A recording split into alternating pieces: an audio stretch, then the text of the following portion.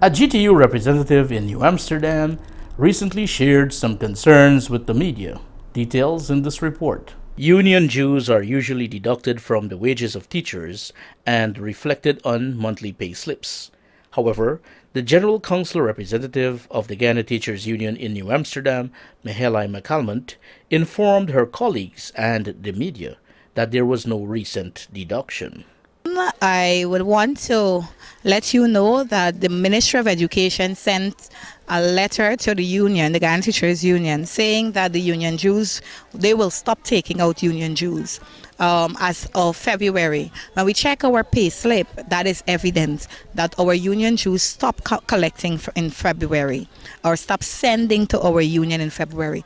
Now, how could we sit idly by and allow these things to happen? How could we sit idly by and allow the Ministry of Education to try to cripple our union?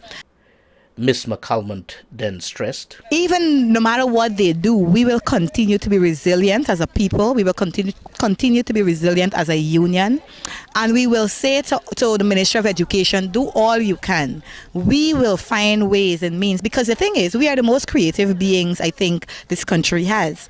So we will find ways and means of having our union dues be collected from our members. So we are in the process of doing just that, collect the union dues from our respective members and have that. Now, my question is, why are you trying to cripple our union? What has the teachers in this country ever done to the Ministry of Education that they think it's okay to victimize, to cripple our union? Is it because we're one of the most powerful unions? Is it because we stand up for our rights? Is it because they want to silence us for little or nothing? But we will continue to be resistant, and we will continue to be resilient. We will continue to be strong as a union, and we will break every barrier. One, they said our strike was illegal. We overcame that.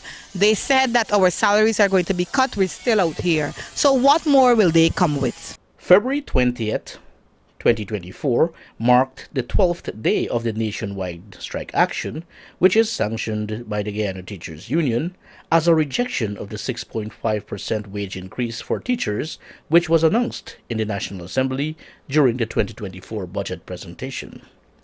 Michael Khan reporting for Channel 8 News.